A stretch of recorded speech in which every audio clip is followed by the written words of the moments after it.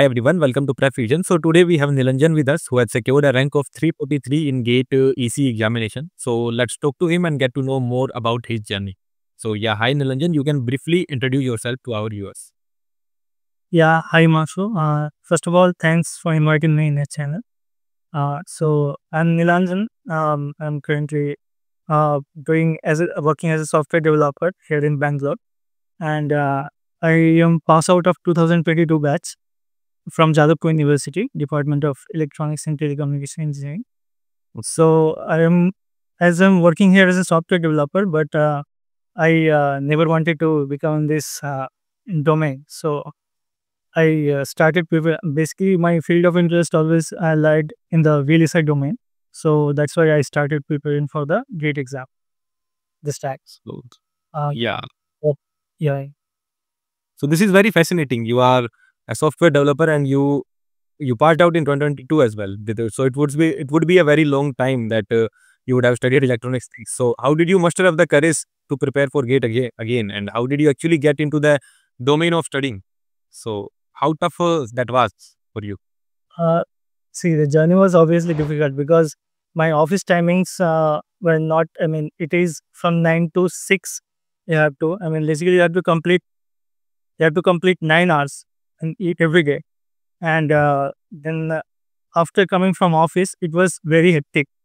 Yeah. And almost 80% of my energy, you can say, it got exhausted in my office. So after usually I used to go to office at 10 a.m. and then I come back home. While coming back, it was around 8 p.m. So I have to complete basically 9 hours. That was the time window I had to complete. So it was around 8 p.m. I used to come, and then after having dinner, I used to start my preparation basically. So almost 4 hours a day consistently every day. Yeah, I used to study because and it happened many times also. Okay, I slept while studying. That also happened. And in corporate section, right? In weekends also, we sometimes we have to work. Yeah. That happens in every corporate section, I guess. So yeah, obviously it was difficult. It was tough, but I kept myself motivated. Okay, I have to be in the VLSI domain. I've already wasted my 2 years, and then now I don't want to waste more. So I just started preparing for that, and and started when I mean when I started from the very beginning again. See, in 2 years, I almost forgot.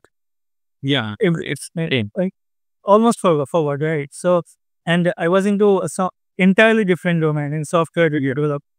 So here also, I mean, started from the very beginning when then first initially it was getting difficult, but later when I was going through the topics and then I understood. Okay, I mean, I basically I revised back. I can say, okay, Yeah. I got to remember everything, all of the concepts and all. So that was helpful. I mean, in 2022 also I started preparing, but it was not exactly, you can say, in a proper way, but that actually helped me a lot in 2022 preparation because that time I made notes, my notes, handwritten notes and all, and those were there with me in here in Bangalore. So I did this time. I didn't have to make again the notes and all. I just revise those notes and then started wherever I used to get stuck. I used to check for the online videos and all. Then I used to brush up my uh, knowledge basically.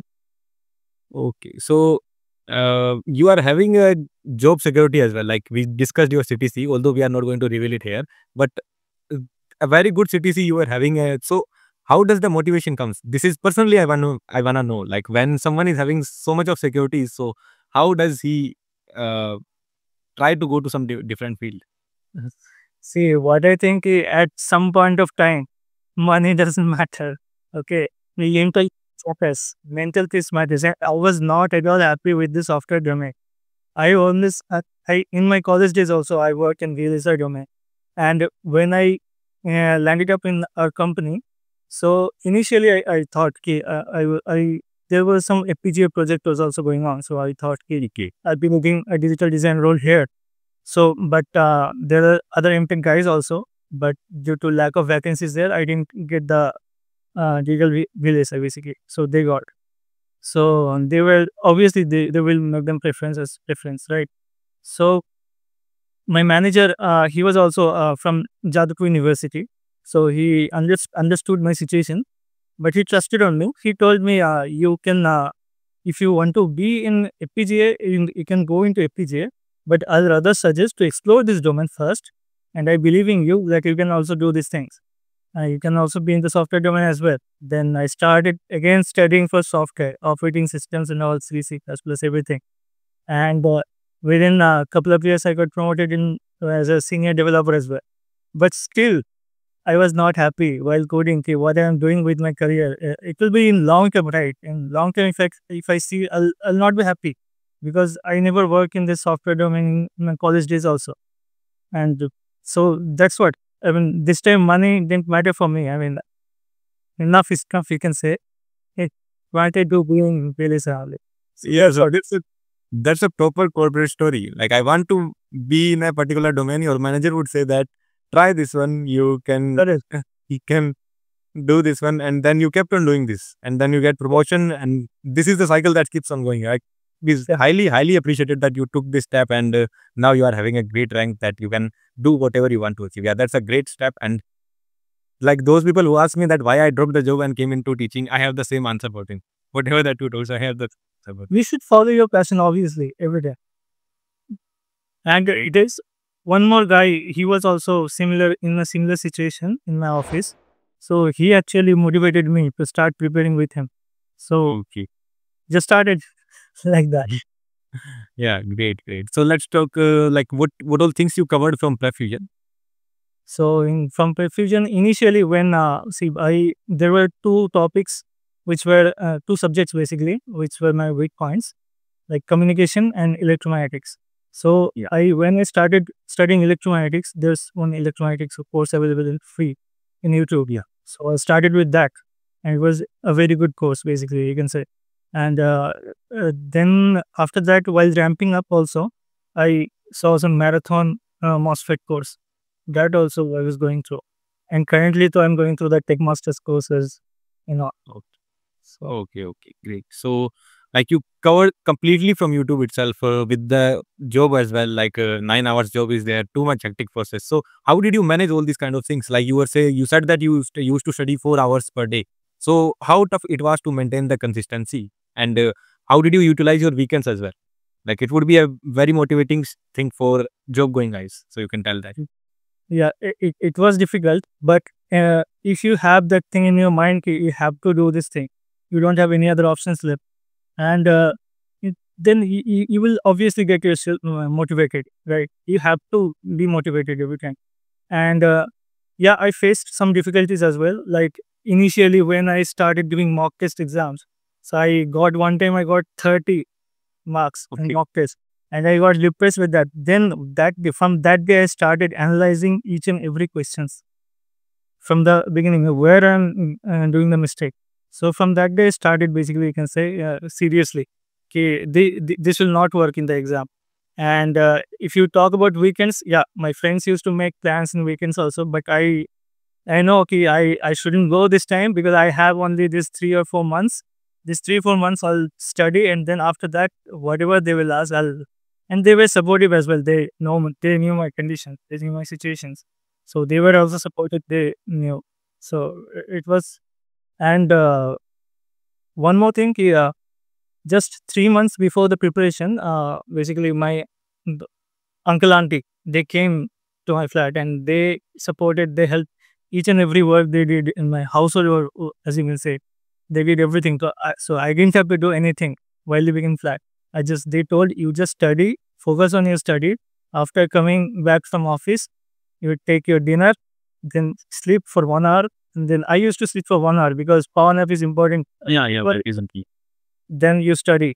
You can study till what time you can study. You can study. So I used to study 4 hours average, you can say, after coming back from office. And in weekends, though, if there is no work in weekends from office side, on weekends I was totally available and I used to study. That Yeah. So it requires a lot of mental stability, like having a full-time job, mm, a complete good job is there, and on weekends as well you need to. Yeah. On weekends as well, you need to stop yourself from enjoying it. Sometimes it might feel like, because I have been at the same place, it might feel like that, okay, people are enjoying, my friends are enjoying, why I should not go with them? Let's go once, twice, and in that manner, time gets wasted. So it requires a lot of mental stability, and that is highly, highly appreciated in Nilanjan. So you would be a perfect example for all those people who want to prepare with the job. So let's coming back to your preparation. So what was your question bank? How many questions did you solve, and from where did you practice the questions from? So initially I started with the PYQs. PYQs I covered almost, it was 30, I had a question bank of 30 years PYQ. Okay. So I covered all those questions in PYQ and analyzed all those questions. And then I took one test series, and in test series also we had, I mean, lots of exams we had. So I used to give one test series, and let's say it is a 3 hours test series. I wrote it for 3 hours, and then I used to analyze that test, whatever, where, I mean, in which question I'm doing the mistakes also, and which question I'm doing the right also. Every questions I used to analyze each and every questions. Okay, let's say if I can do this question in a very simpler way, but I did it, and I took it a longer time. So that's why I used to, I mean, go through all the answers and analyze all the answers basically in a proper way. So I took basically more time in analyzing than doing the writing the test series. So I completed all those tests, and then this is only this test series and PYQs only I did.